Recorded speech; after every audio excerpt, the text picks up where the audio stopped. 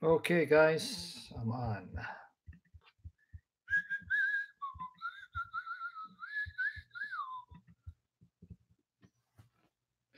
Okay, we're on. I told you I'd be back. The reason why I decided to do another one because tomorrow is Thanksgiving. Lord Jesus willing, it's Thanksgiving tomorrow, and so we won't be able to do a live stream. So I'm going to cancel the weekly Bible class that I go to. I don't teach there, but I'm canceling so I can do another session with you guys, and that will be your Thanksgiving. Can you guys hear me? Hello? Can you hear me? Okay, so yeah, okay, because I don't know why I said no sound.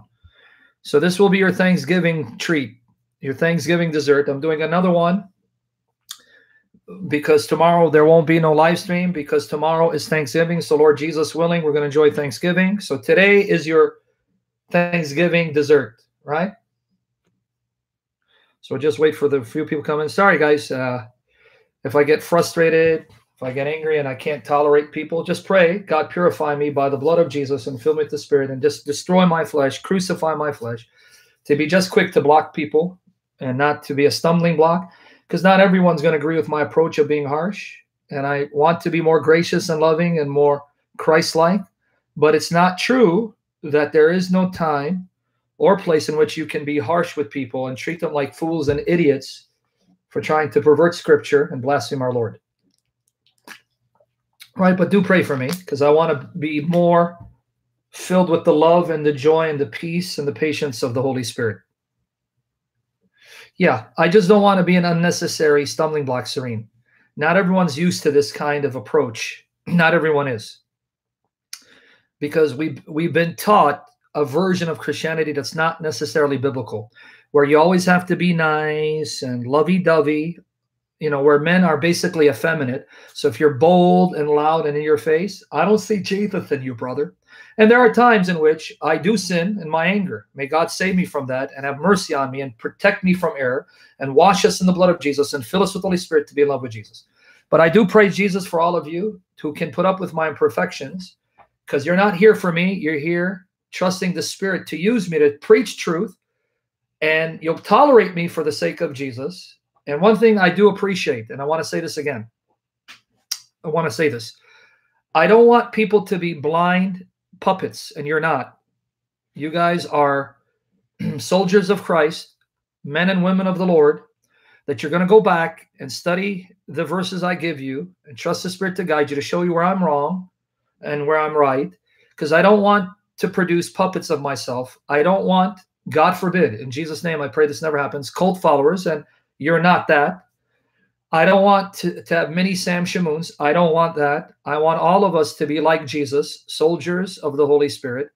So I don't want you to just accept what I say, but don't challenge me. Here, don't challenge me until you hear my case, and then take the arguments and go study them and come to your own conclusion.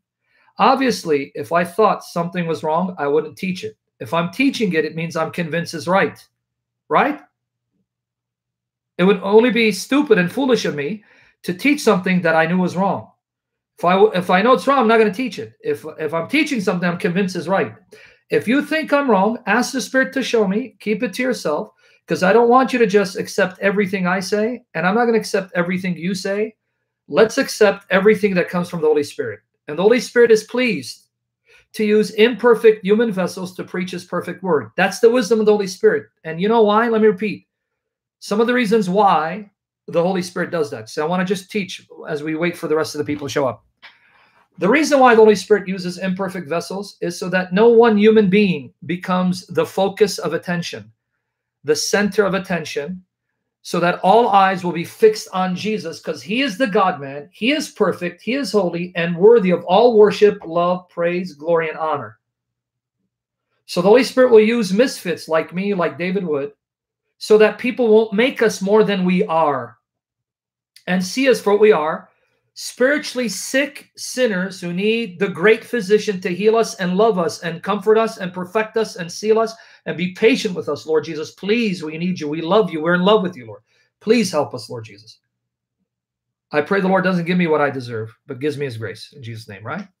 So put up with me Hear what I got to say. Don't challenge me. Go, like one said, all right, you don't want to debate. The reason why I'm debating is because you're challenging me. Don't challenge me here. You want to set up debate? We'll debate. Set it up. Here, ask me a question sincere. Let me answer. Take what I have to say. You reject it? Fine, reject it. Reject it. Right? You get my point? And you guys know I don't shy away from a debate, right? You know that. I'm not trying to be proud or arrogant. May God crucify my flesh. And we trust Holy Spirit to fill this session like he did previous session to glorify Jesus. In Jesus' name, Holy Spirit, we love you. Flood us with your presence. Flood my daughters with your presence, Holy Spirit. Okay. Abdulhu Akbar. I would more than happy to debate you and bury your prophet deeper in hell. So are you ready? We can do it right now. Abdulhu Akbar. You ready? Abdulhu Akbar. I want to use a passage to show that your prophet is the son of Satan. You ready for that? Make my day. We're waiting for a few more faces to show up. Come on, guys. We're 150. What happened to all of you? You left? You disappeared? Yeah. The demons come out when you mention Zakir Naik because that's their taghut. Notice Zakir Naik and then more Muslims showed up because Zakir Naik is their idol. That's the one they worship. You're a liar then because Abdulhu Akbar is a Muslim name. So you're ashamed of being a follower of Muhammad and I'm ashamed for you. I'm ashamed of Muhammad too. So you tell me what your religion is or I'm going to bounce you to Mecca. What's your religion? See, these are the cowards that won't say they're Muslims because they don't want to defend their prophet because they know they can't defend their prophet. It's impossible to defend this agent of Satan. Come on, quickly, Abdulhu Akbar. Yep. Well, we're going to send him to Mecca. Don't worry, Lee. Right. Send him back to Ashra. All right. He's not gonna. He's wasting our time. All right. Send him on his merry way. No, you're not a Christian. You're a liar. Say, okay, I want you to type because I want to mention your name. I want to send people to your. Oh, I wish you didn't block him. Can he still hear me? Okay, he's gone. He's bounced. All right, forget about it. Pizza. Don't ever insult pizza. Okay. We're going to unpack John 17, but let me say a few more things. Is he listening, though? A few more things about icons. Let me again repeat. I'm not saying you should have icons or statues. I'm trying to respond to the question biblically. Okay, you understand the difference between me telling you go get an icon and me answering the question whether icons are damned in Scripture? You understand the difference? You understand the difference, right? Between me saying every one of you should have an icon or a statue, and with the question, does the Bible condemn icons and statues? What was my answer in the previous session? Because I want to finish the point. Yes and no. The Bible condemns statues, icons of gods and goddesses that are wrongly worshipped in the place of the true God. But the Bible does not condemn icons, images, statues in general, because God himself fashioned images, statues, provided those images and statues were not taken as gods and goddesses and worshipped as such, right? Was that point clear? Just let's review. I hope Nada's here and Orthodox is here. I don't know. Eli put 2. I don't get it. Eli, if you're coming in the midst, go listen to that because I don't know what 2 means. You don't get it? Because I won't spend about 40 minutes on that point because I don't know what 2 meant. If you means 2, no, I don't get it. Yes, I get it. All right. I hope Orthodox is here as well. All right. Now, okay, so I also demonstrated that bowing down to someone is not necessarily an act of worship given to God. And I showed 1 Chronicles 29:20, right? Remember that? Where they bowed down to Jehovah and David the king. Now, someone brought up the case of John bowing down to the angel. Why was that wrong? Because the context tells us why. It suggests that John was showing excessive reverence to the point of deifying the angel. You with me there? Showing excessive reverence to the point of deifying the angel. Because the angel's response indicates such. Because in Revelation 22, verses 8 to 9, the angel says to him, I'm a fellow slave like you, and your brothers the prophets worship God. That indicates to me that John in his excitement, in his ecstatic frenzy, in his prophetic frenzy from seeing the glorious figure and the revelations by the Holy Spirit, he forgot himself for a moment, got caught up in the frenzy, and ended up showing excessive reverence to a being that he should not have shown such reverence to, and needed to rebuke, corrected, and needed to repent. You with me there? Because I want to make a point out of John. I want to make a point out of John the Apostle. Are you ready for me to show you the lesson to learn from John the Apostle? Okay. Did you know John made that mistake twice, not once? John made that mistake twice, not once. Now, we got most of the people here, and those who come in later will catch it by going back and listening to the live stream. Revelation 19:10, and then Revelation 22, verses 8 to 9, back to back. Revelation 19, verse 10, and then Revelation 22, verses 8 to 9, back to back. Because I want to make a point here. And I fell at his feet to worship him. And he said unto me, See thou, do it not. I am thy fellow servant and of thy brethren that have the testimony of Jesus. Worship God, for the testimony of Jesus is the spirit of prophecy. That's the first time. You think he got it the first time. Now notice the second time, folks. As the Holy Spirit anoints the sound of my voice to be pleasing to your ears and fills me with health to glorify Jesus and the power of his might in Jesus' name. Okay, notice this. You think he would get it the first time, right? But then he does it a second time. Revelation 22, verses 8 to 9. And I, John, saw these things and heard them. And when I had heard and seen, I fell down to worship before the feet of the angel, which showed me these things. Then saith he unto me, See thou, do it not, for I am thy fellow servant of thy brethren, the prophets, and of them which keep the sayings of this book, worship God. Notice not once, but twice, John committed the mistake of idolizing this angel. So why did the angel forbid John? Because the context suggests that John was showing excessive reverence, bordering on worshiping God. So he's showing a reverence to this angel that bordered on idolatry, because such reverence was on the level of worshiping someone as a god, right? Because of the angel's response, worship God. In other words, don't give me that kind of worship, because you're not simply honoring me. You're not simply respecting me.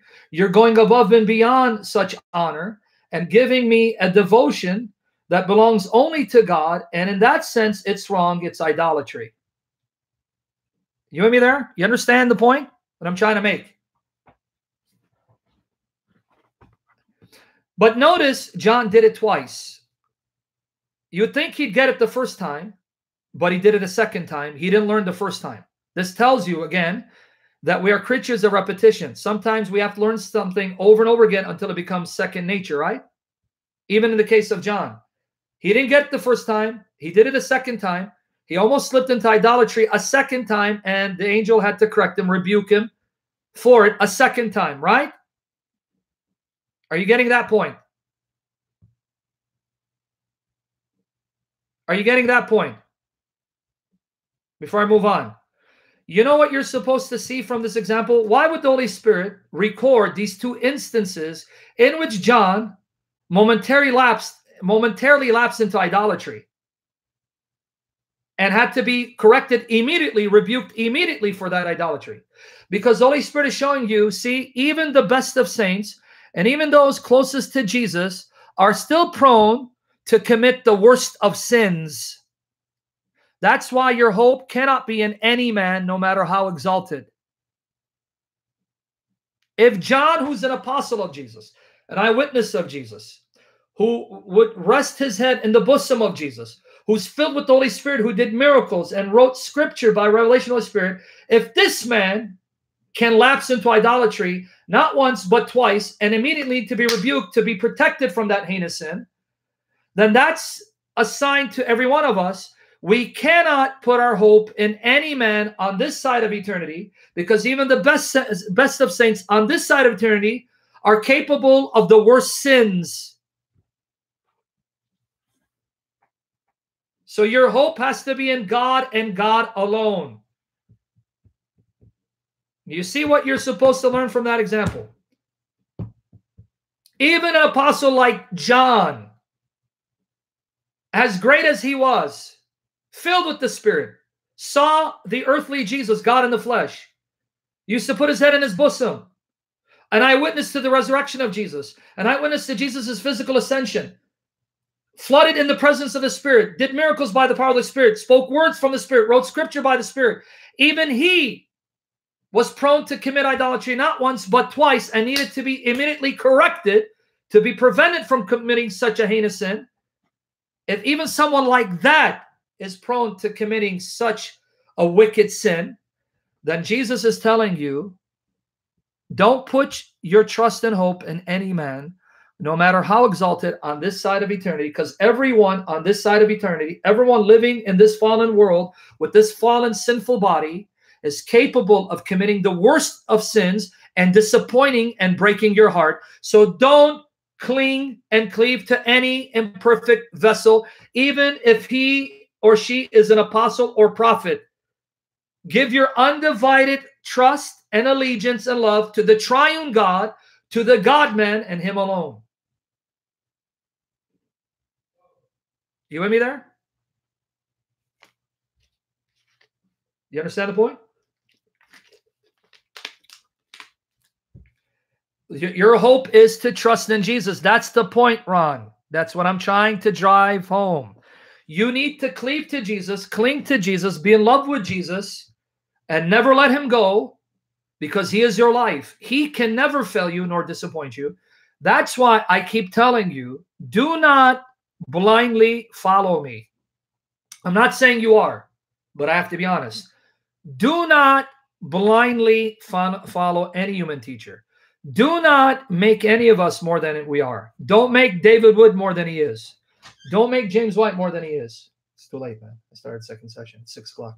Go for it. I love you, brother. Praise the Lord. Gorgeous. Sorry. Thank you. See, because of you guys, I canceled the class with my brother here because he said tomorrow's Thanksgiving, so I decided to stick around for you guys. See, that's good. Now you send me gift cards, credit cards, and blank checks to show your appreciation. Love you, bro. Okay, you with me there? Do not make anyone on this side of eternity fallen human vessels, no matter how much you love them, more than they are. I promise you we'll disappoint you. We will disappoint you. That's a promise. So why would the Holy Spirit record, not once but twice, John's momentary lapse into idolatry as a lesson for all of us? Even someone like the Apostle John, a man who saw Jesus, walked with Jesus, was filled with the Spirit, was an eyewitness to the resurrected Jesus, an eyewitness to Jesus' physical ascension into heaven, who received dreams and visions in the Spirit, did miracles in the Spirit, wrote revelation in the Spirit. If he's capable of such sins, how much more someone like me, someone like James White, someone like David Wood? You with me there? You understand what you're supposed to learn? So why was the angel rebuking John? Because it shows that act of worship wasn't simply honor and reverence. John had gone above and beyond simply showing reverence, and that act bordered on worship given to a deity. And that's why the angel rebukes him. How do I know? Because the angel says, worship God. The very fact that the angel has to say that I'm just a fellow slave like you, and your brothers the prophets, and those who hold to the words of this book, worship God, tells me in that rebuke that John was now going above and beyond what was acceptable behavior. That act bordered the worship given to a deity, and the angel is not a divine being, but a creature, a spirit creature, a servant of God, and that's why he tells him don't do it. You see? But when the Israelites bowed down to Jehovah and David the king, in 1 Chronicles 29:20, neither David nor Jehovah rebuked them, because that act was appropriate, because they were not worshiping David as God alongside of Jehovah. They were worshiping Jehovah as God and honoring David as his human representative on earth. 1 Chronicles 29 verse 20. And that's why it was accepted.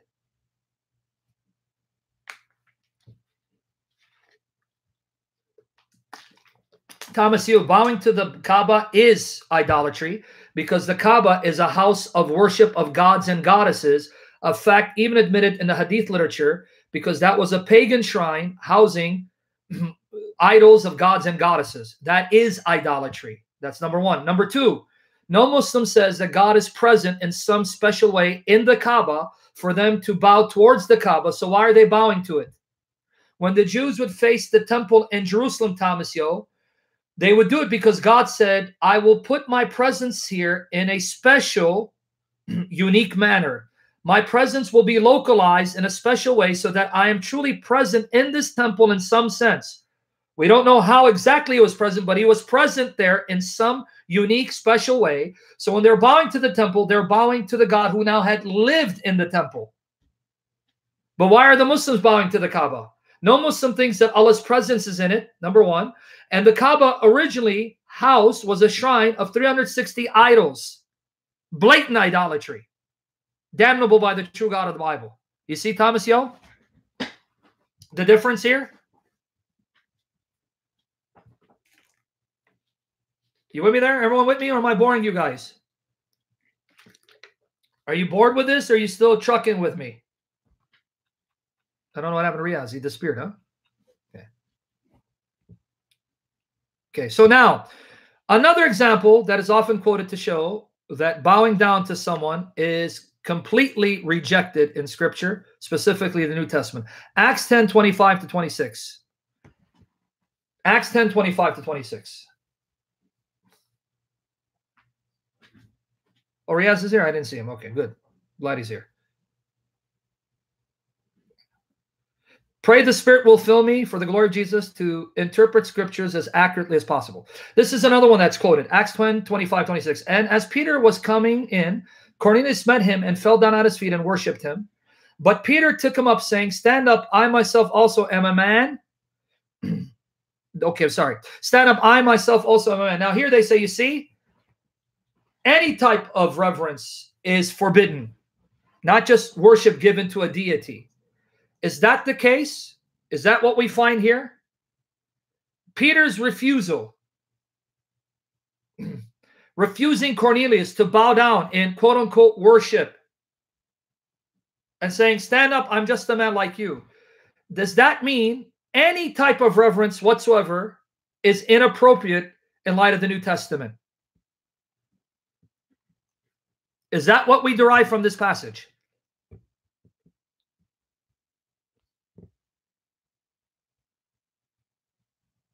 Well, Jesus is God in the flesh. Is that what we derive from this passage? Is that what we are to get from this passage? That see any type of reverence, not just worship given to deity, where you bow down to something or someone as if he or she is a god or goddess. Is that no? What you're seeing here is an indication of Peter's humility and humbleness. It's not so much that such an act is inappropriate as it is Peter feeling unworthy of such an act of reverence. You see the difference? You understand the difference here, right? Are you following me? Are you listening? I want to make sure you're listening. If I'm boring you, let me know, because I don't want to bore you. I want to bless you. Okay. It's not so much that such an act of reverence is idolatry. You with me here? Idolatry. It's more so that Peter deems himself unworthy of even that type of reverence. No, it's not excessive reverence, Thomas Hill, because the context shows Cornelius had abandoned the worship of gods and goddesses and started worshiping the true God of Israel. So he knew about the danger of idolatry. He knew about the reticence, the condemnation of worshiping other beings as gods and goddesses. That's clear from the context. So you would really be stretching things quite a bit and arguing that Cornelius was bowing down to Peter in worship in the sense that Cornelius was acknowledging Peter as a divine being, a God-man of sorts, because Cornelius had already converted to the true faith at that time, which would have been the faith of the Jews, and was worshiping the God of Israel and had abandoned the worship of gods and goddesses and idolatry. So this would have been simply Cornelius's way of showing respect and honor to Peter because of Peter's position in the sight of God. You want me there? So it's not that such reverence is inappropriate, as it is an indication of Peter's unwillingness to even accept that type of honor, though it isn't idolatry. Still, he doesn't feel himself worthy enough to accept even that kind of honor and reverence. You with me there? I'm trying to be as clear as possible as the Holy Spirit guides my mouth and protects me from error. You get what I'm saying here? In Acts 10:25-26, it's more of Peter not feeling worthy of receiving such honor, in contrast to that act of reverence being inappropriate, even though it wasn't idolatry. In other words, Cornelius wasn't thinking, oh, Peter's a divine being and I'm going to worship him as such, because Cornelius had already converted to the true faith, which at that time was the religion of the Jews, and an angel had come to him and told him, now to complete your journey, to complete your faith, you need to accept Jesus, who's the fulfillment of the prophecies of the Hebrew scriptures and the very God of Israel becoming flesh. So send Peter to now complete your understanding, to complete your faith and complete your journey, your path to salvation. So he knew that Peter was just a man appointed by the true God to bring to him the message of salvation. That he knew because the angel had told him, if you read the context of Acts 10. So then why did Peter not accept it? Not because such act of reverence is inappropriate, because it's idolatry. No, that's not the reason. It's because Peter deems himself unworthy of even that kind of honor. You with me there? That's what you're supposed to take away from Acts 10. He didn't feel himself even worthy of that type of honor, even though he's an inspired emissary of Jesus Christ, whom Christ has honored and exalted to be one of the foundation stones of heavenly Jerusalem. Did you know that? That heavenly Jerusalem, the temple that comes down from heaven, has 12 foundations. And those 12 foundations have the names of the 12 apostles of the Lamb, meaning that heavenly Jerusalem is built on the foundation of the apostles, one of whom is Peter himself. And yet this man thinks, I am still not worthy of that respect that you're showing me, because all I am is a man. Clear? Or am I confusing you guys? But if bowing down before a Christian is idolatry, folks, you have problems. Do you know why? Because of Revelation 3, verse 9. Revelation 3, verse 9.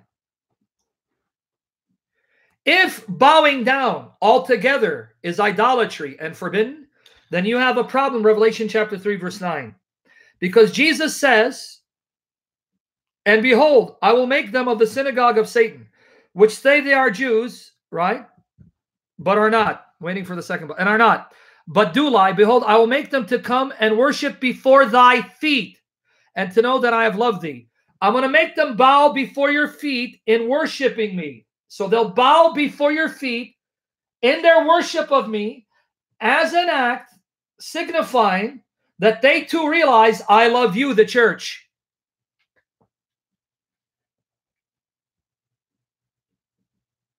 Did you catch it or no? So if bowing down before a believer is altogether wrong and prohibited, even if your intention is not to worship that believer as a God, then what do you do with Revelation 3:9, where Jesus says, I will make the unbelieving Jews bow down to your feet in worship of me, in acknowledgement that I love you, the church?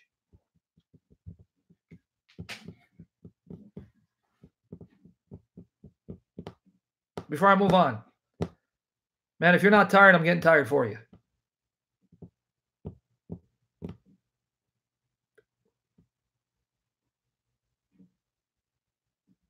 Bedros, didn't I block you under 2 other nicks? But you're back. Man, you are persistent. You with me there? I want you to understand what I'm getting at. You are getting tired, Susan? Sorry, sister. I can close the shop now.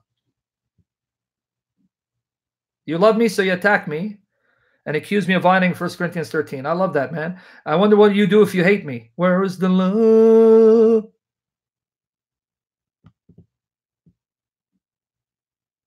Let it sink in before I move to the next point.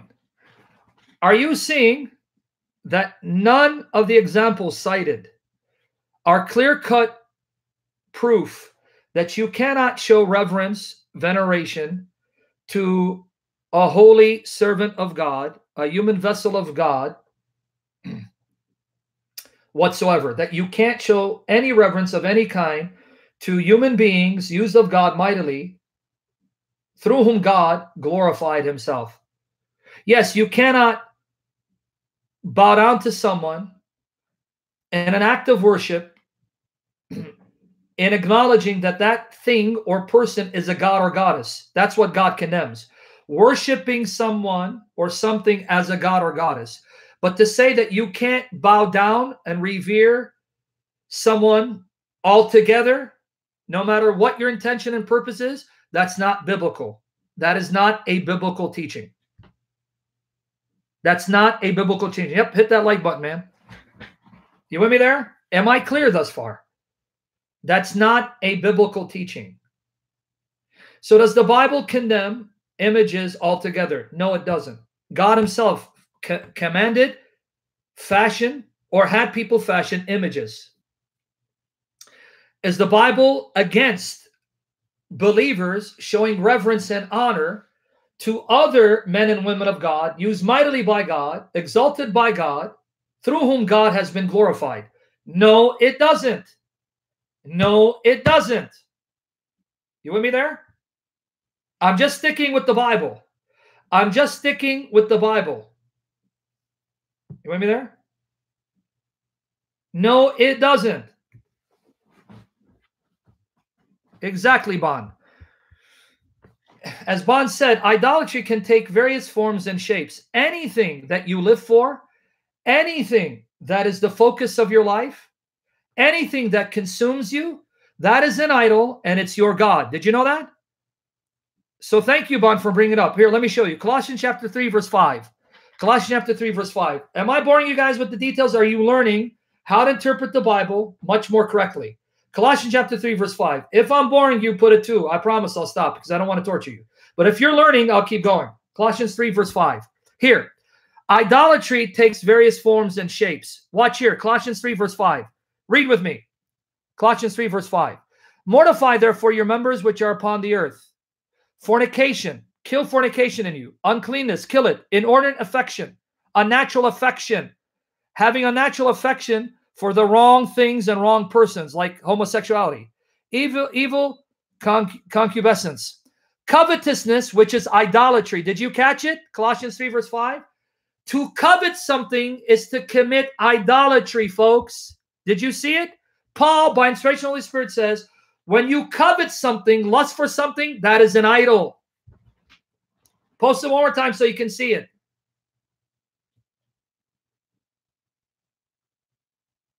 Colossians 3, verse 5. Read the last part. Covetousness, lusting after something, coveting something is idolatry. Why? Because the thing you covet consumes you. You become enslaved to it. It becomes the focus of your life. It draws all your attention to that thing, and so it becomes your God, and that's idolatry. So covetousness is a form of idolatry. So if you're consumed with your job, that's an idol. If you're consumed with making money, that's your idol. If you're consumed with your looks, trying to look better, that's an idol. If you're consumed with sex, that's an idol. Anything that you covet and desire more than anything else, and you live for and becomes the focus of your life, that's an idol. That's your God. You're worshiping it. That's Colossians chapter 3, verse 5. Philippians chapter 3, verses 16 to 19. Philippians chapter 3, verses 16 to 19. Philippians chapter 3, verses 16 to 19.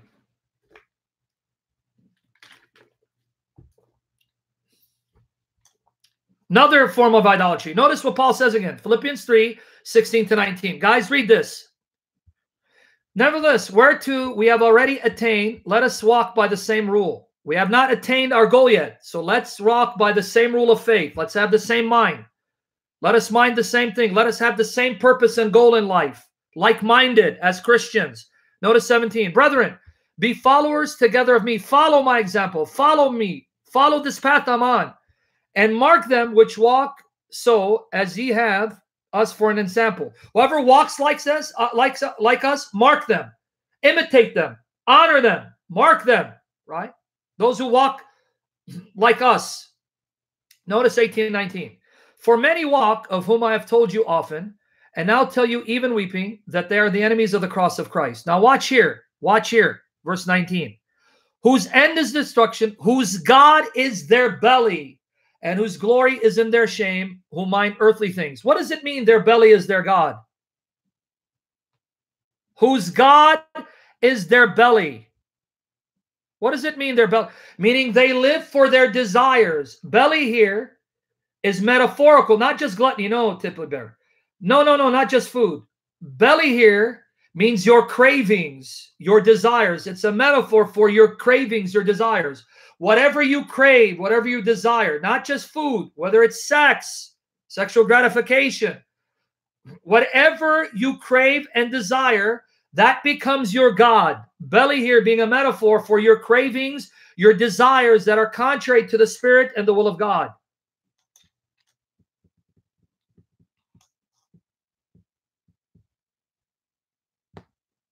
Okay. Therefore, before I move on, and this only relates to those who listen to the first session, because it's the second part of that session. Is it clear from what I've shown you from the scriptures? Images in themselves are not idolatrous. God himself had people fashion images and use the image of a bronze serpent for people to look to heal them. Was that clear? Did I make that case clear? Having an image is not idolatry. What is idolatry? Having an image, a statue, an icon of a god or goddess that you worship in place of God. That's number one. Then I also established that bowing down to someone in reverence is not necessarily idolatrous. It's not idolatry, because there are plenty of examples in the Old Testament, and I gave an example, Revelation 3, verse 9, where men and women exalted by God, honored by God, receive such veneration without this being idolatry. Was that clear? Because I want to sum up this point. Was that clear?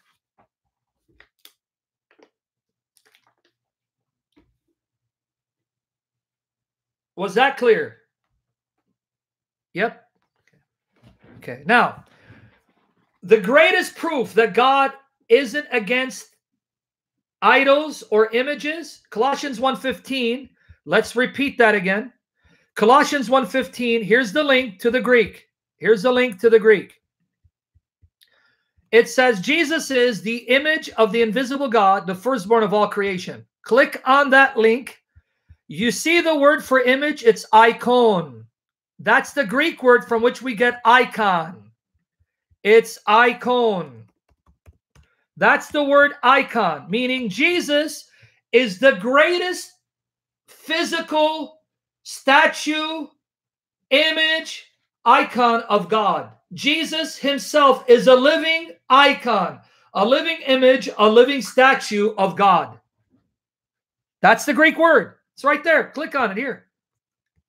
In fact, are you aware all human beings are statues of God, living statues, living images, living portraits of God, because the Bible says man is the icon of God.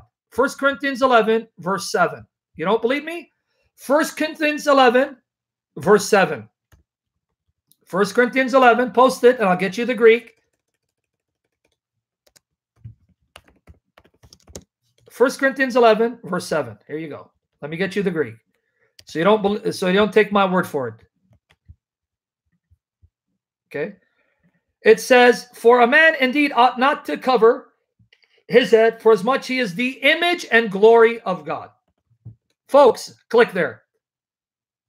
Click there. Don't take my word for it, cloudy Kaaba toilet.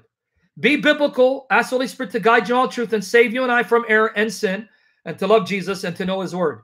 Click there and see it says, man is icon ke doxa, right? Doxa is the Greek word for glory. Theou. Icon ke doxa theou hu parchon. Being the icon and glory, the image, the statue of God. So human beings are the living statues, images, icons of God. How then can God be against icons? How then can God be against images? Bedros, you know you got to leave, right, brother? You got to get out of here. Why are you here? Can you block this guy? I don't know why this guy keeps coming back. Bedros, don't come back to my channel, man. I don't know why. Do I have to put a restraining order on you?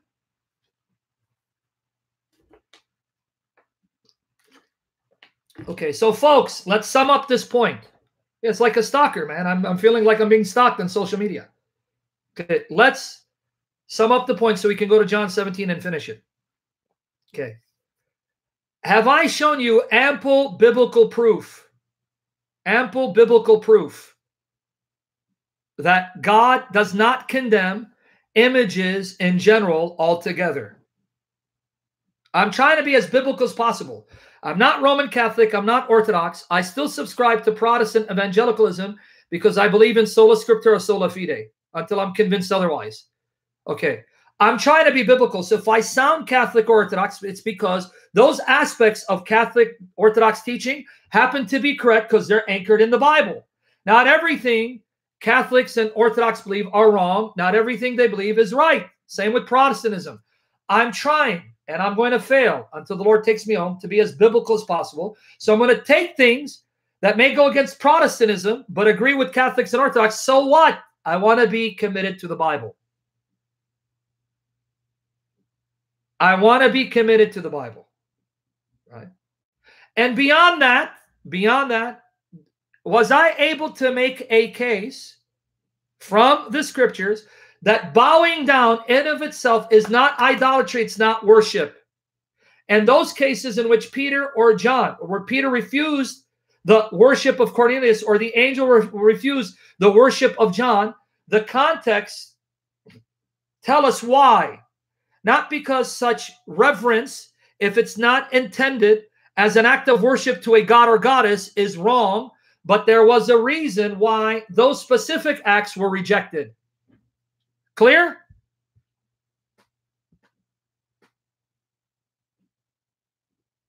Was I? And I need you to go back, listen to the first part, because I spent over 40 minutes unpacking this. So I'm wrapping up in the second part.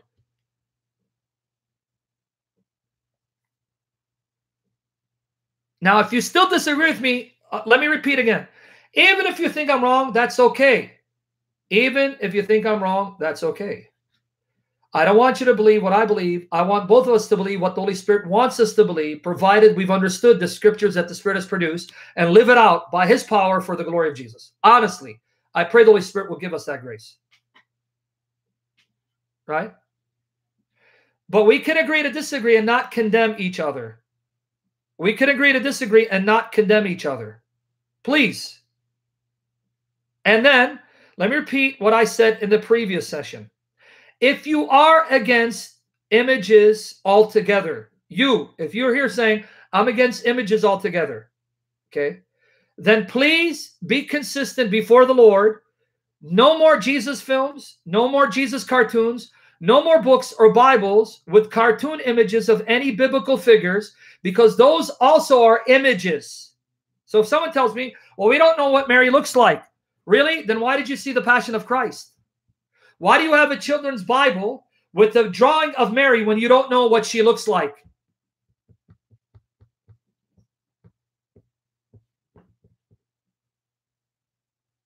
You with me there?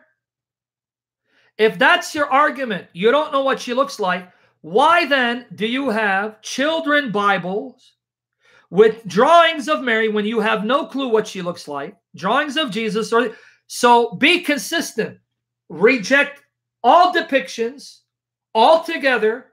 No more, Bible cartoons, Bible films, don't go watch Samson. Don't go, nothing, nada, zip.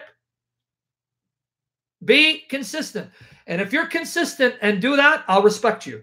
But if you're going to watch a Jesus film or have a children's Bible with images, but then condemn someone for having an image as a reminder of that figure who's now glorified in heaven, then you're inconsistent. You are inconsistent.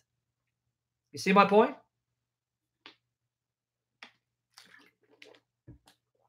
You get my point? Let me repeat that last point as we go in John 17. If you have no problem watching depictions of Jesus in cartoons or films or any biblical character, or comic books depicting biblical figures, or children books depicting biblical figures, but then have a problem with people that have images that remind them of saints or angels or even Jesus in heaven, which they then show respect to, then you're inconsistent. But if you reject all of that across the board, then you are truly consistent, and I have more respect for you. Thank you, Susan Baker. Right? Tizda, can you do me a favor? Can you go and listen to my series on Communion of Saints, and to show you that you may have a problem? That's fine. That's your conviction. But don't impose that problem on others, because I too used to have a problem, but then biblically, I no longer have a problem. You obviously didn't hear my multi-part series on Communion of the Saints, right? You haven't heard that?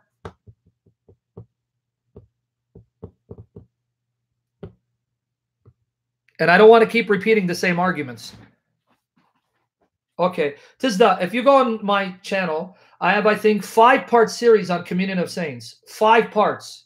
I address all these points and why biblically I no longer view the intercession of saints in heaven as something contrary to Scripture or idolatrous. And I came to that conclusion because of the Bible, not because of any tradition.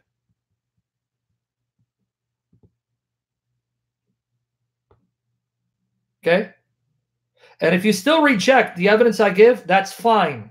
That's okay. But when you say you have a problem, first watch the 5-part series. I believe it's 5 parts, Tizda. I believe it's 5 parts. You'll see it. I put in the title, Communion of the Saints.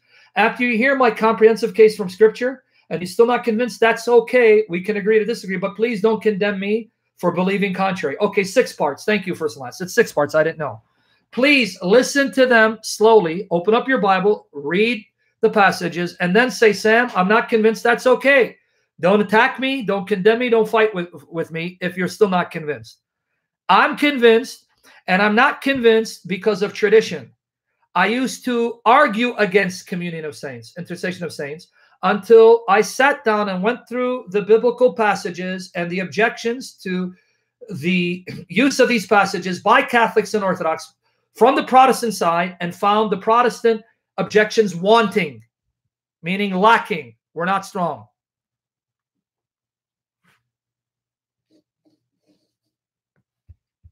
You with me there? Did I finish this point? Did we get this issue out of the way, this question? Orthodox asked me, and I think Orthodox disappeared.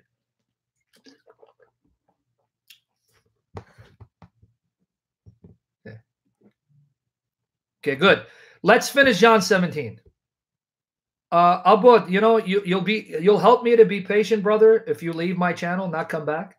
Can you leave, brother? I don't want you here. That will help me to be patient, because when I have stumbling blocks like you, then I can't be patient. Can you leave, brother? Don't come back, please. Please? Do I have to beg you or I have to bounce you? Exactly, Andrew Martin.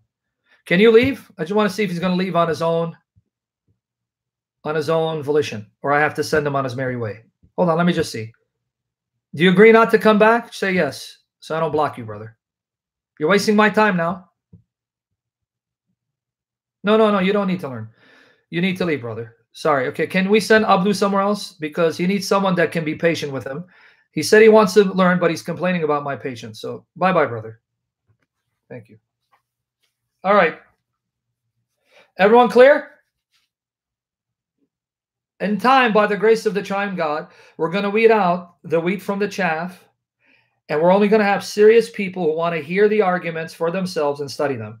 No more new citizens, no more know-it-alls, no more, none of that. This channel is going to be completely sanctified. Amen? Hopefully, by the grace of God's Spirit. Okay, let's come back to John 17. This is Zakir Naik's, one of Zakir Naik's favorite verses. Let's finish it. I began explaining how to address John 17 in the previous session, but let's finish it now. I saw the Bible in a way that you would bounce me if I post them right now. You shaped the way. What do you mean? Well, you mean in the past, right, Pedro? You mean in the past? You would have seen the Bible in a way that you would have challenged me and I would have bounced you, but not now, you mean, right, Pedro? That's what you mean. You mean before, not now. It's okay, Tizda. God bless you. Just watch my series, Tizda. Yeah, that's okay. Let's say, Pedro, you can disagree with me. Just don't condemn me, fight me, debate me. Sam, I disagree with you. That's fine. And move on. That's it. I'm going to repeat this like a broken record. Please. Please. I don't want you to believe everything I tell you. If you're still convinced I'm wrong, after studying the arguments in depth prayerfully, fine. So I don't know how much more sincere I can be in telling you. Fine. Beautiful. Let's respect each other. Don't condemn me. Don't try to prove me wrong. Don't try to debate me. It's of no use, because if I thought I was wrong, I wouldn't share this perspective. Right? Right? So if you think I'm wrong, I may be wrong, but I'm not at the point to see I'm wrong. Pray for me. If you're wrong, may the Spirit show you. But arguing with me is not going to make me see it. Believe me, it's not going to make me see it. Challenging me is not going to make me see it. It's not. It's just going to cause chaos and confusion and division and anger and sin. Okay. Now, let's finish John 17:3. Let's finish it. John 17:3. Damasio, you don't want to do it a second time, do you? Well, it'll be your first time on YouTube. Second time with me, I think. Okay, John 17:3. Let's finish this, brethren. I'm tired. I really am tired, because don't forget, this week is going to be a hard week for me. Many of you are going to be enjoying Thanksgiving because you're with your families. Although I have a lot of brothers and sisters in Christ and family members, the two most important family members on earth, my two angels, my 9-year-old, 7-year-old, and I won't be with them. So I'm going to have to struggle with that pain of not being with them. And I'm not trying to get into a pity party and make you feel sorry, but it's the truth. You guys will be celebrating Thanksgiving with your loved ones. Hopefully. No one's in my situation. Though I have my oldest brother here, and I have nieces and cousins, and I have brothers and sisters in Christ, it's not the same. It's not the same. It's never the same, because the dearest human lives to my heart on earth, my two angels, my 9-year-old, 7-year-old. And I know they're wondering where their Baba is. Yeah. Hey, Jesus knows how much I love and ache for them. You don't know how much I love and ache for them. I can't wait. I can't wait to hold them. I can't wait to kiss them. I can't wait to love on them. You know, pray for my miracle that God will set me free from this financial debt that's not mine. It's my ex-wife. May it fall on her, and the Lord protect my children. Save me from this wicked judge, this daughter of Satan. Keep me planted here, because I can't fight this battle, folks. I can't. When people are saying I'm tired, I am tired. I'm a tired Christian. I won't call myself a saint or a soldier, but I am tired. It's only the Holy Spirit sustaining me and preserving me for the glory of Christ, because if the Holy Spirit lets me go, I'm gone. Anyway, John 17, verse 3. John 17, verse 3. Let's look at it. Thank you, guys. Thank you for praying and loving me. Let's read this. And this is life eternal, that they may know thee, the only true God, and Jesus Christ whom thou hast sent. Now, depending on which group, this was brought up by a Muslim. So depending on which group brings this passage up, you're going to have to finesse your response accordingly. Let me give you a principle to follow. Are you ready? A principle to follow. Write down, we're not going to read it, write down 1 Corinthians 9, 19 to 23. 1 Corinthians 9, 19 to 23. Write that down. Paul says, to the Jew, he became a Jew. To the one with the law, he acted as if he's under the law. To one without the law, he acted as if he had no law, though he did have the law of Christ that he was subject to. And he says, I became all things to all men that I may win some to Christ. Now, what Paul is not saying he was being deceitful, dishonest, deceptive, pretending to be something he's not. That's Muhammad and Muhammad's God. Muhammad and his God are deceivers and liars, not Paul. What he meant was this. Let me explain what he meant. He meant is that he presented the gospel in such a way that he didn't compromise on the truths of the gospel, but explained them in a manner that made sense to the people he was reaching. And he didn't put a burden on them because they weren't followers of Christ. In other words, if he went to gangbangers, he wouldn't tell them, you better stop having sex before marriage, because they don't care about the law of God. He first told them about the love of Jesus and turned to Jesus. And when they fell in love with Jesus, then he would say, now that you love Jesus, this is how you honor him, obey his commands. You understand his point? You understand what he's trying to say?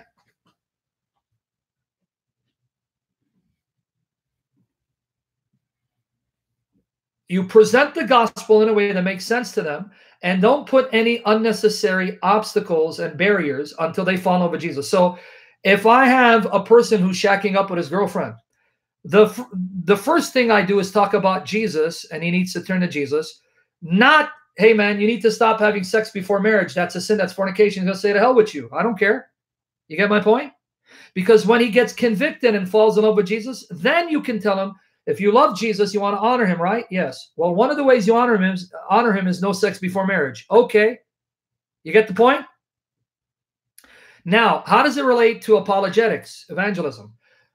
I will communicate the truths of the gospel in a manner that makes sense to the people that I'm addressing. In other words, if I'm speaking to a Muslim, to speak of God the Father, God the Son, God the Holy Spirit, will miscommunicate because that sounds like three gods. So how can I present the same truth of the Trinity in a way they can't object, even though they may not accept? God, his eternal word that became flesh, and his eternal spirit.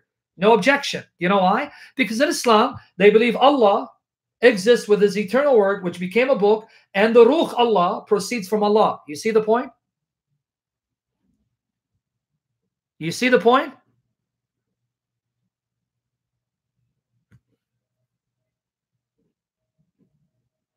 So if I'm talking to a Jehovah's Witness, I'm going to respond differently in addressing John 17:3 than I would with a Muslim. Since it's Zakir Naik, the way you turn this against the Muslim, is simple. I did it in the first session. Let me do it again in the second session. Hopefully, I'll be done with John 17. It won't come up again. Hopefully. Hopefully. But knowing us, we're creatures of repetition. We need to hear something over and over again until it becomes second nature by the grace of God's Spirit. I do anticipate I'm going to have to address John 17:3 again.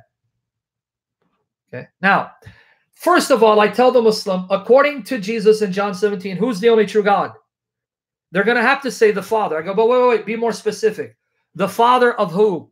John 17 verses 1 and 2 tells you the Father of Jesus Christ. Because he says, Father, glorify your Son, that your Son may glorify you. That's Jesus, right?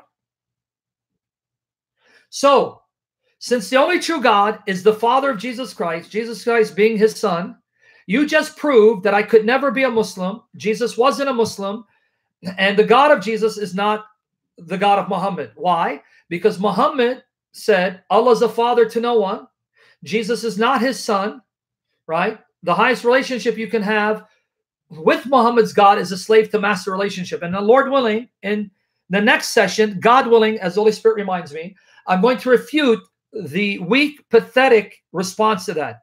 Muslims say, well, the reason why Muhammad did away with the title of father, because it miscommunicated, because of the misunderstanding that surrounded the term, which is why he did away with it. God willing, in the next session, I'm going to decimate that objection, showing how pathetic that objection is. But for now, John 17, as it stands, proves that Muhammad is a false prophet, an antichrist, because he said Jesus is not the Son of God and his God is not the Father. But Jesus says the only true God is his Father. So thank you for exposing Muhammad as an antichrist. Thank you for exposing Muhammad as an antichrist. Next that means Islam is not even on the table. It's not an option anymore, according to John 17:3. So we're done with Muhammad, right? Now let's go back to understand what Jesus meant and what Jesus did not mean. What did Jesus mean to say, and what did Jesus not intend to say by saying the Father is only true God? Okay. In the context, I'm going to show you that Jesus did not mean to say the Father is the only true God to the exclusion of the Son and the Spirit. Jesus' statement is not intended to be directed to him and the Spirit, meaning in contrast to me and the Spirit, he's the only true God. That's not what Jesus was getting at. Jesus is affirming a fact. The Father is the only true God, because what kind of God can the Father be if not the only true God? He's the only true God in contrast to the gods and goddesses of the pagans of the time, the gods and goddesses worshipped by the Romans and the Greeks and the others.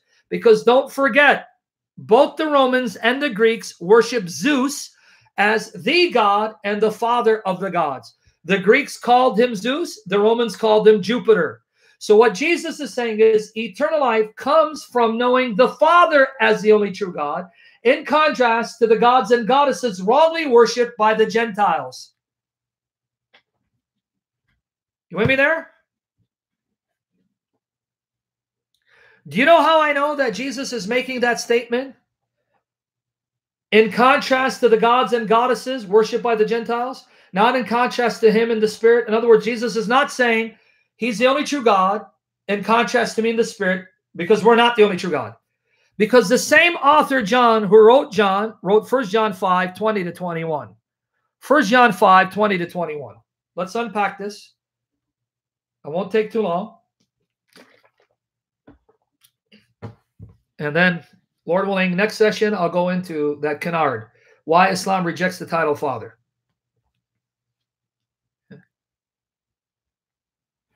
And we know that the Son of God has come and hath given us an understanding, that we may know him that is true, and we are in him that is true, even in the Son, Jesus Christ. This is the true God and eternal life. Little children, keep yourselves from idols. Amen. There you go. Little children, keep yourselves from idols. So he's the true God in contrast to the idols, the false gods of the nations. Not in contrast to Jesus or the Holy Spirit. Did you see that?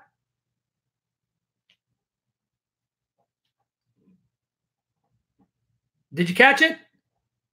The same John who wrote Jesus' words in John 17 tells us that the Father is the only true God in contrast to the idols of the nations. So Jesus' statement is true. The Father is the only true God, because what kind of God can the Father be if not the only true God? In contrast to the gods and goddesses of the Gentiles. He's not excluding himself and the Spirit. He's affirming the deity of the Father in contrast to the gods and goddesses of the Gentiles.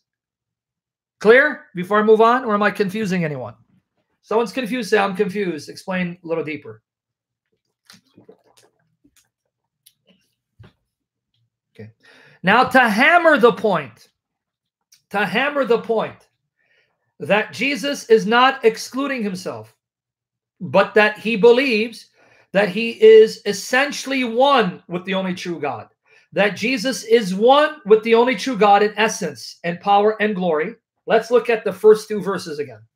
John 17, verses 1 and 2. I don't even need Isaiah 43, verse 10. John 17, verses 1 and 2. These words spake Jesus and lifted up his eyes to heaven and said, Father, the hour is come. Glorify thy Son, that thy Son also may glorify thee. As thou hast given him power over all flesh, that he should give eternal life to as many as thou hast given him. I already unpacked this in the previous session. Let's repeat. Can a creature audaciously look to God and say, glorify me so that I may glorify you? Notice it's reciprocal and conditional. Reciprocal in that you glorify me, I glorify you. You glorify me in the way I glorify you in the way you glorify me, and conditional. Glorify me so that I may glorify you. Does that sound like a creature? If that's a creature, that's satanic, that's blasphemous. You get my point?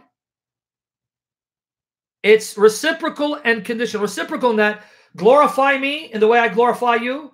I'll glorify you the way you glorify me. Reciprocal. And conditional. Glorify me so that I may glorify you. This would be utter blasphemy for a mere creature to say, which is why you'll never find any God-fearing creature saying these words. Right? Clear? Is that clear? Is it sinking in before I move to the next point? The second point, it says, as the Son, whom the Father glorifies, he has authority over all flesh. Let me ask you a question. This is a question you ask Muslims. Is Muhammad flesh? Yes. Are you flesh? Yes. So according to Jesus, Jesus owns your Muhammad, owns you, owns all humanity, because all flesh belongs to him. All flesh is subject to him, meaning even your Muhammad, whose flesh is subject to Jesus under the feet of Jesus. Are you okay with that? Muslim, are you okay with that? That all flesh, you, your mother, your wife, your children, your Muhammad, all of you being flesh, belong to Jesus, are subject to Jesus, and Muhammad, whose flesh is under the feet of Jesus. Are you okay with that? Because you quoted it. You quoted to prove to me Jesus is a Muslim. Well, the Muslim Jesus says, Muhammad is flesh, and flesh belongs to me. Muhammad belongs to me. He's under my feet. I own him.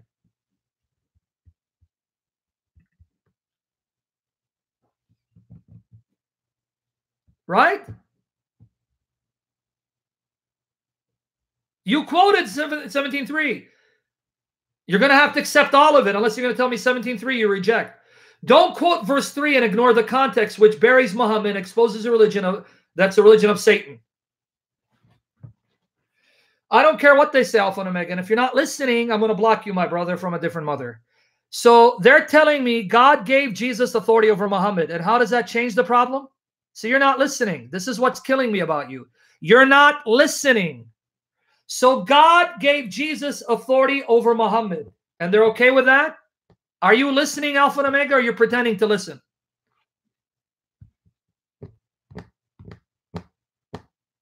So this is what you kill me. Why don't you listen and understand instead of pretending to listen and think you have an objection?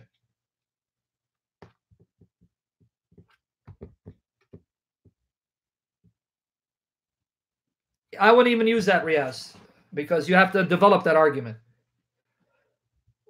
So Alpha Omega, are you going to repent for asking questions that you think are relevant and are strong? Okay, did everyone else get it?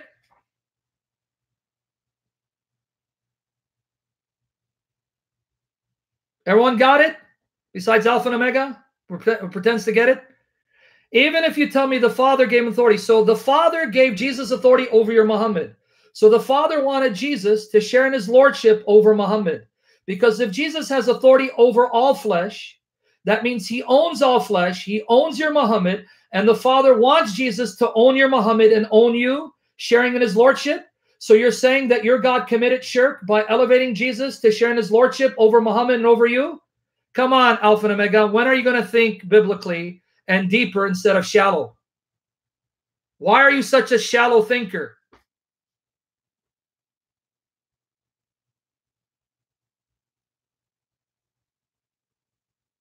Everyone got it now?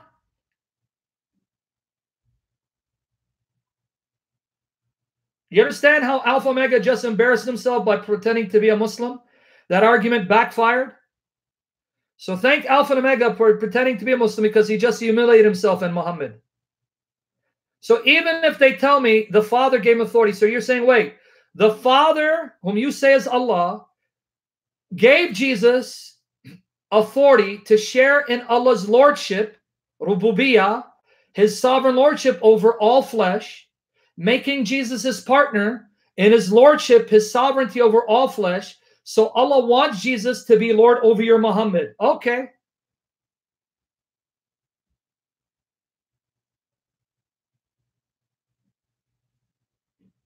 Okay. Did it sink in? That's okay, Alpha Omega. You answer like a Muslim. You got treated like a Muslim. You got pwned. Booyah. Sucker. Okay. So far, are you with me? Everyone with me so far? Before I move on to the next point. The second part of verse 2 is even more powerful. The second part of verse 2 is even more powerful. It says, let's look at it again. Let's look at it instead of me just repeating it. Verse 2, 17:2.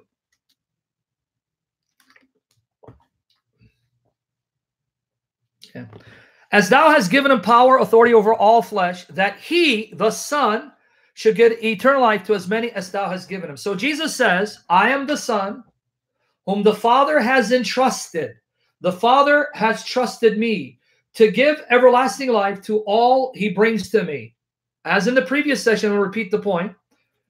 The kind of life that Jesus gives is not just never-ending life. It's moral, incorruptible, physical, indestructible life, where he will give you physical bodies that cannot be destroyed, that cannot die, and change you in such a way that you'll never be able to sin ever again.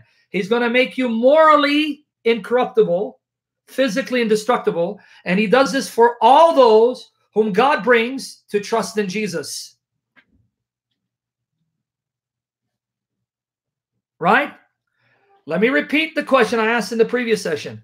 What kind of attributes must Jesus have to give a whole host of human beings moral incorruptibility, where he changes them so that they'll never be able to sin again, making it impossible for them to sin, and giving them physical bodies that can never be destroyed? So he has to be all-powerful and omniscient, right?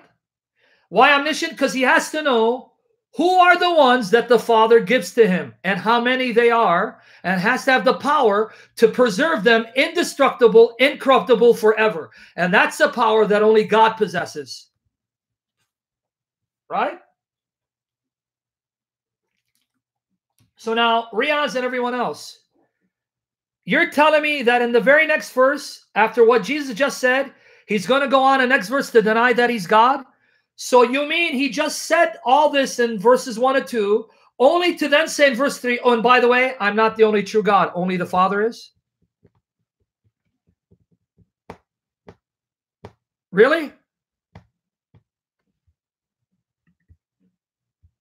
Is that what you want me to believe Jesus meant to do? After saying what he just said in verses 1 and 2, he then goes on in verse 3 to say, oh, and by the way, I'm not the only true God. Only the Father is. Really? Do you think that's what Jesus really had in mind? Honestly, when you read verses 1 and 2, are you going to come to the conclusion that in the next verse he's now going to contradict all that he just said about himself in relationship to the Father, claims that no creature can make, but only someone who's God Almighty can make, only to then say, oh, and folks, the Father alone is the only true God, not me.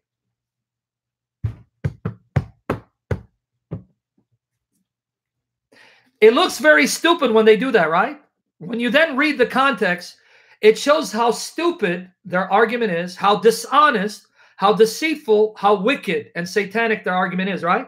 When you examine it in that context, right?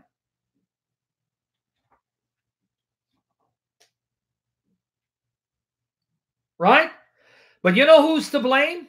Can I tell you who's to blame? And it's not to put you down. I pray God will use me to lift you up. Chasten us when need to be chastened and then built up. You're the ones to be blamed. You are to be blamed. You know why? Because you let them get away with murder by letting them start at 3 and then jumping to 5 and ignoring verses 1 to 2. You are to blame.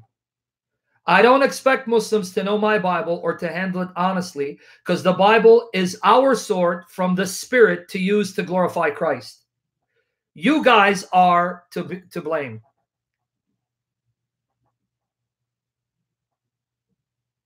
The Father and the Son and the Holy Spirit are one God. Yes, not the same person. You with me there? I blame Riaz. I blame Alpha and Omega. I blame First and Last. I blame Billy. I blame the Christians. Because you let them start at verse 3. And then instead of going to verses 1 and 2, you jump to verse 5, giving a partial answer, and let them get away with murder. Right? But after tonight, those of you listening, I want to see, after tonight, if you're going to make that same mistake. I hope not, because that means I'm failing as a teacher, God forbid.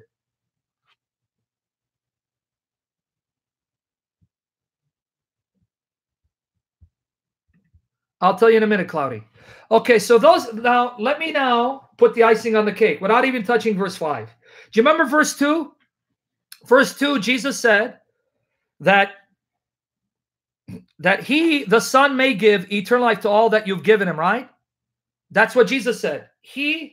Now Revelation 22:13 is so excited that he keeps going to chapter 9, verse 31 to show that Allah and Jesus are said to be Lord, which does nothing to address John 17:3, because at most that means the Quran is contradicting John 17, because the Quran is saying Jesus is Lord, but John 17 is denying it. So my brother from a different mother is excited because he learned something new about John chapter 9, verse 31. Quran chapter 9, verse 31. Yay! Okay. What has chapter 9, verse 31 got to do with dealing with John 17? The most you proved is there's a contradiction between the Quran and the Bible. Because John 17 denies Jesus is God, but you're showing me that the Quran affirms he is. Come on, Revelation 22:13. You know better than that. Right? Okay. Are we back now to the point? John 17:2? Because I'm almost done. John 17:2. And by the way, he did in the previous session too. He kept mentioning chapter 9, verse 31. Yes, I know. But it's not a trick. 9:31, the consonantal text just does identify Jesus as the Lord that Muslims are to look to along with Allah. But that's a different argument. We still need to deal with John 17 before we venture into the Quran, because all this creates is a contradiction between the two books. But read John 17, verse 2. Okay? John 17, verse 2, one more time, because I want to finish this with a bang. Come on. That he, the Son, should give eternal life to as many as thou hast given him. Now, pay attention to this, because we're going to go to a parallel to this statement. I'm going to show you a parallel to this statement. Let's go to John 10, 27 to 28. John 10, 27 to 28.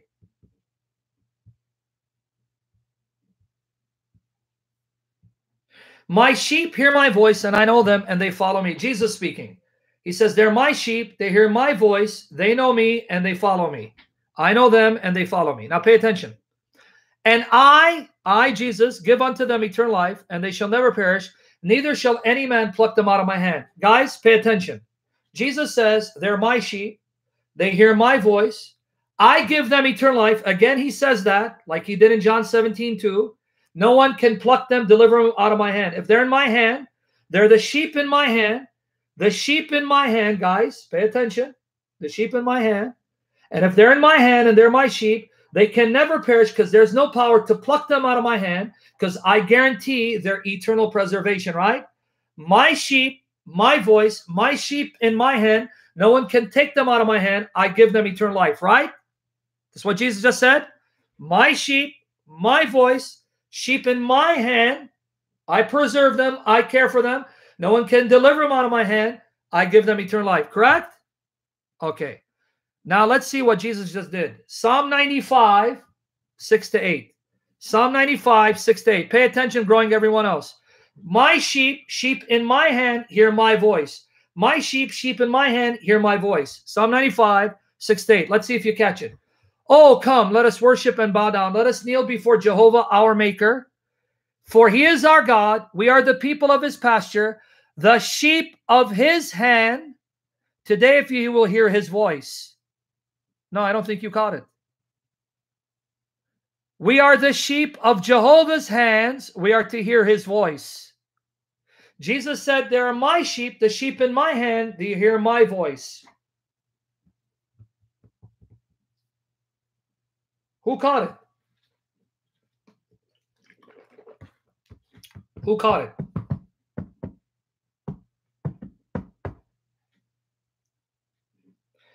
Do me a favor now, Protestant believer. Post John 10, 27, 28 with Psalm 95, 6 to 7 back to back. No, not John, Riaz. Jesus applied the psalm to himself. It's Jesus speaking. Okay, let's read it one more time. My sheep hear my voice, and I know them, and they follow me. I give unto them eternal life, and they shall never perish, neither shall any man pluck them out of my hand. Sheep in my hand, my hand. Eternal life I give them. My sheep hear my voice. Now, Psalm 95. Oh, come, let us worship and bow down. Let us kneel before Jehovah our Maker. For he is our God. We are the people of his pasture, the sheep of his hand. Today, if you will hear his voice.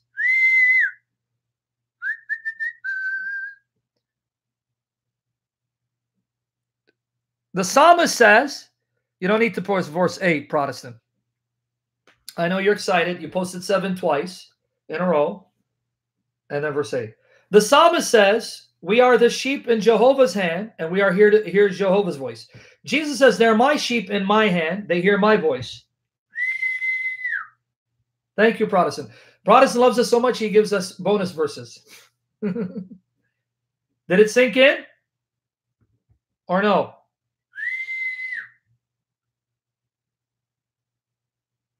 And then Jesus says what? I give them eternal life, and no one can pluck them out of my hand, right? John 10, 28, one more time. John 10, 28, one more time.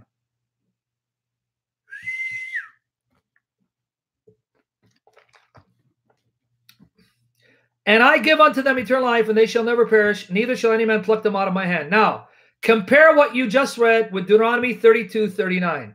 I give them eternal life, no one can pluck them out of my hand. Deuteronomy 32, 39. Guys, pay attention. Pay attention. Jesus says, I give them eternal life. No one can pluck them out of my hand. Deuteronomy 32, 39. Pay attention.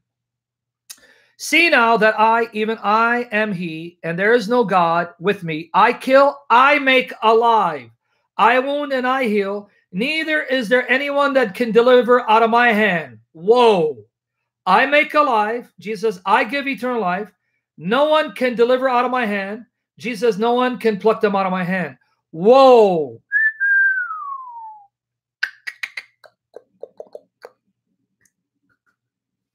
Wow. Wow. Feeling. Whoa. Feeling. Oh, but now 29 and 30. John 10, 29 and 30. Watch here. John 10, 29, 30. Now notice what he says.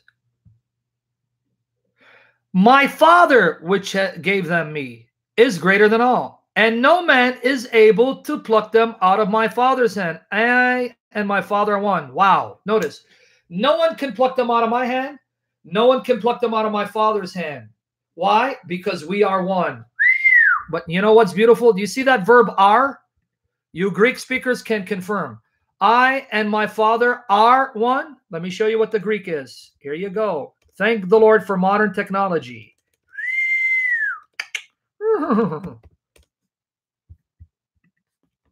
Okay, here it is. Let me get you the link. Modern technology.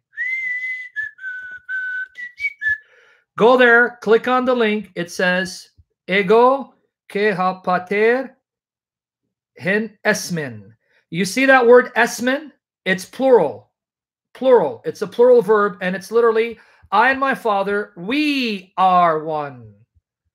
Esmen is plural. It's we are.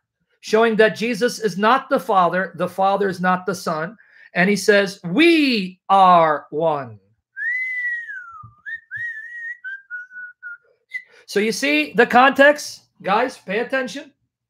Jesus says, they're my sheep in my hand, the sheep of my hand.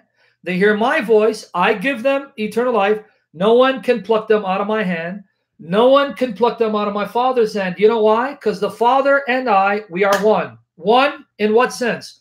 We're not one person. We're one in our ability and power to preserve all believers forever, guaranteeing they will never perish. Jesus saying that he's one with the Father in power, in divine power. Okay. Now let's see the response of the Jews. John 10, 31 to 33. We're almost done. Lord willing, in the next session, I'll address some objections. John 10, 31, 33. Yep, the triune God is amazing. Then the Jews took up stones again to stone him. And Jesus answered them, many good works have I showed you from my Father. For which of those works do you stone me? Now notice what the Jews say in 33.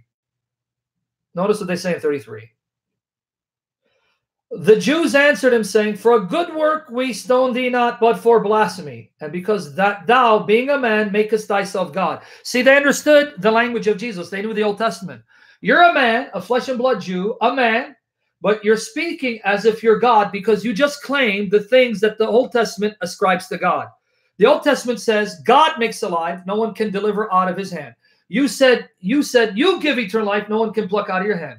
Old Testament says we are the sheep in Jehovah's hand. We are his sheep to hear his voice. You're saying that believers are your sheep in your hand. You preserve them. So you're not the Father, and you are a man and claim to be God. We know the Father is God, and we know a man can't be God. And you're not the Father, and you're a man, and yet you claim to be God. You get it? Now, question, folks. Since the Father is the only true God, pay attention now, Riaz and everyone else. Since the Father is the only true God, and Jesus the Son says, I am one with the Father in his power and ability to preserve all believers incorruptible, to guarantee that no believer will ever perish and be destroyed. I'm one with him in that ability, in that power, to guarantee the eternal preservation of all believers. Then Jesus just claimed to be one in essence with the only true God.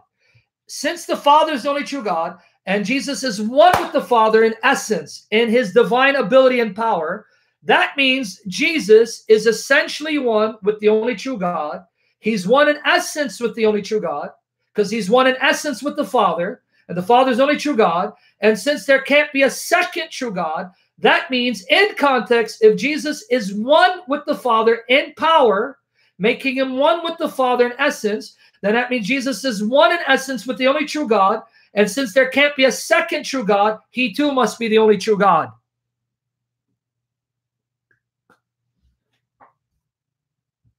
Thank you, Alex.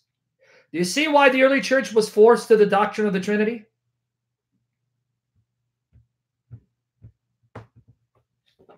You got it now?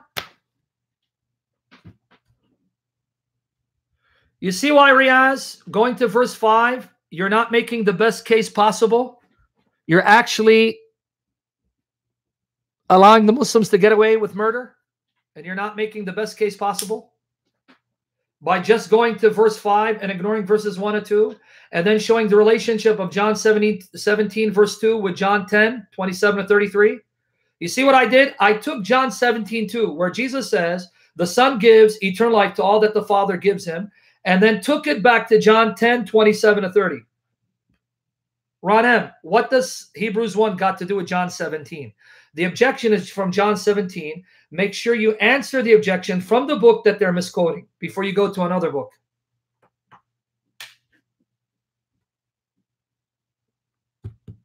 You got it now?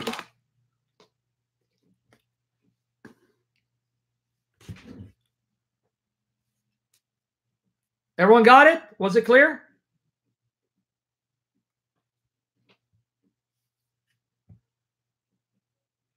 Even a blind man can see that the Bible teaches that the one true God is triune, three eternal relationships, three distinct persons, eternally existing as one God, and that Jesus is God in the flesh, the God-man. Even a blind man can see that, right? So, Lord willing, in my next session, I'm going to answer the objection that Muslims raise on why Muhammad denied the title Father for Allah further embarrassing Muhammad and his followers, and deal with John 10:34 to 39, which is what they cite to deny that Jesus claimed to be God Almighty in John 10, different from the Father, yet one with him in power and essence and ability. But for all of you, did you see how irrefutable the immediate context of John 17:3 and the overall context of the Gospel of John happens to be in affirming that the Father is the only true God in union with the Son, not excluding the Son. He is the only true God in union with the Son as well as the Spirit, not to the exclusion of the Son and the Spirit. Clear? Did you guys get it?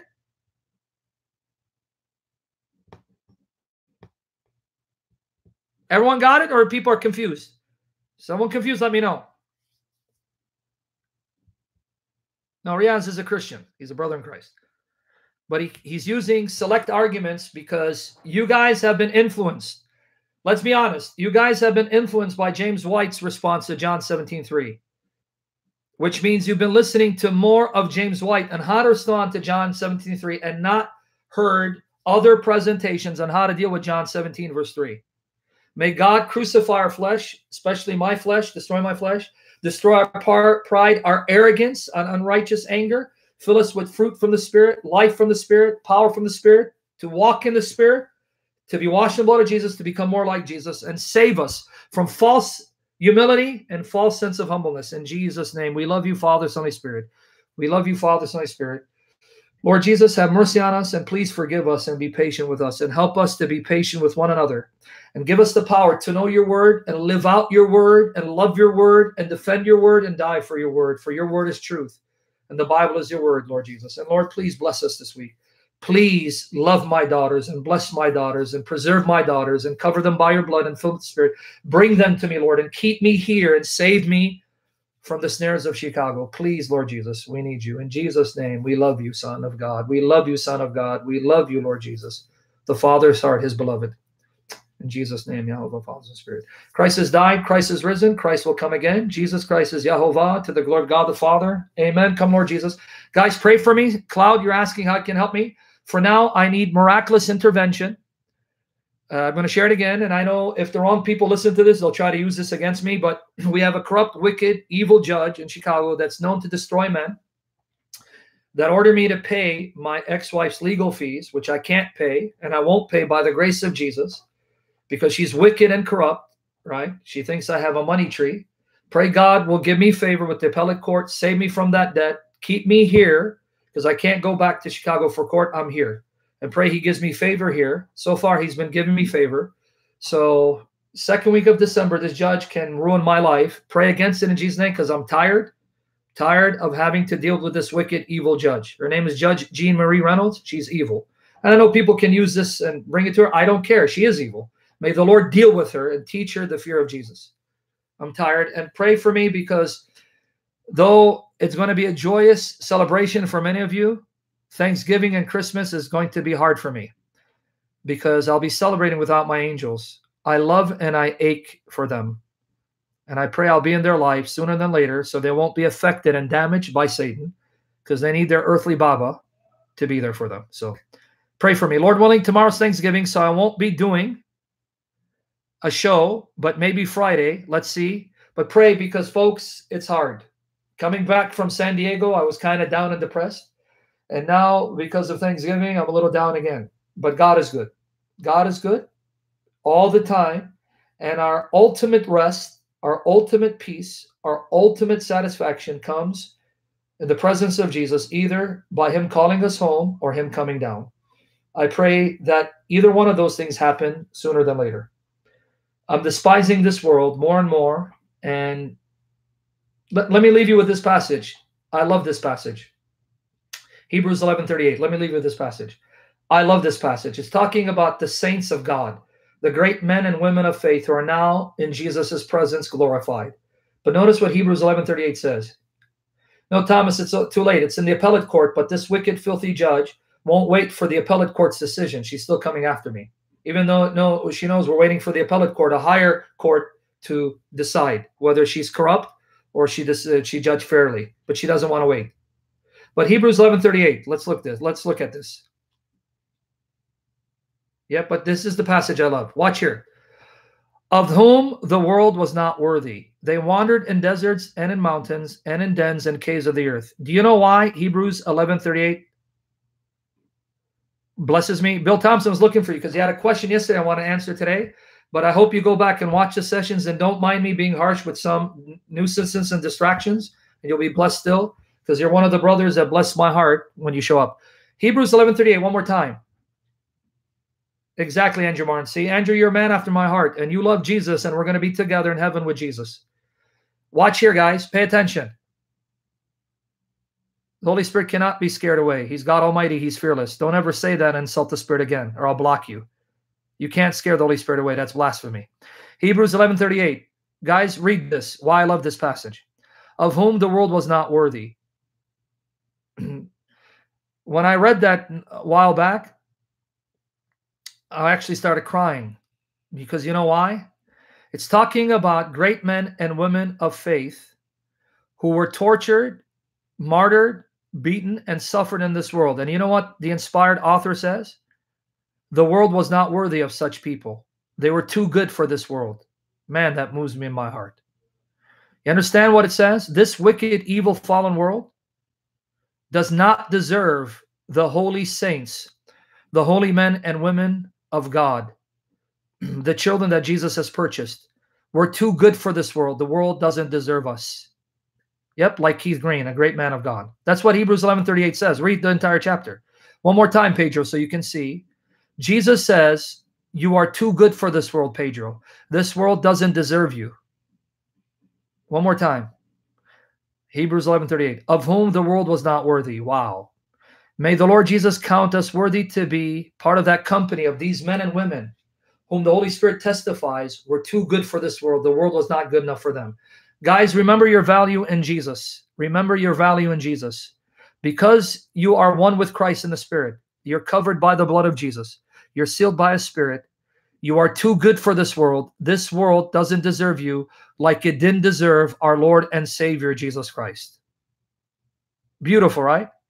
So again, don't misunderstand me. If the Lord is pleased to take me home, I say, Lord, as long as I'm covered by your blood and you fill me with Spirit and give me the grace to face death and laugh at it, I'm ready to go because you don't need me.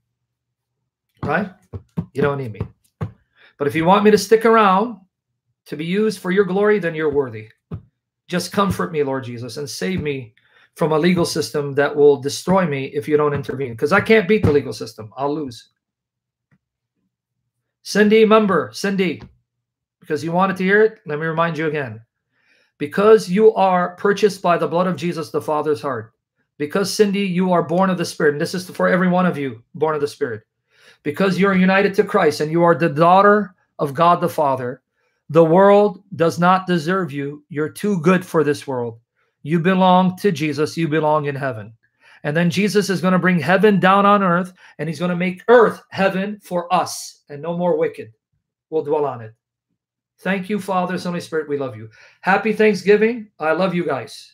See you, Lord willing, soon. Christ is risen, risen indeed.